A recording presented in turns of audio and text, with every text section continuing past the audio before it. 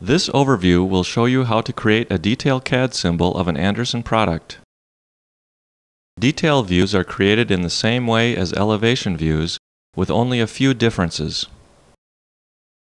Launch Windows Studio and insert a unit in the workbench the same way you did for the elevation view. From the View menu, select Detail View. A detail selector with a detail bubble and a crosshair will appear when you move the mouse cursor back to the workbench, and a Detail View window will appear behind the workbench. Position the end of the crosshair inside the unit.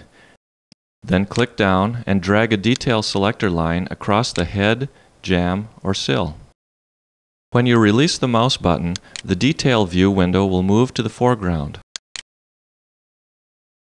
Export or copy the detail symbol the same way you did for the elevation symbol. Then, import or paste the detail symbol into your CAD program.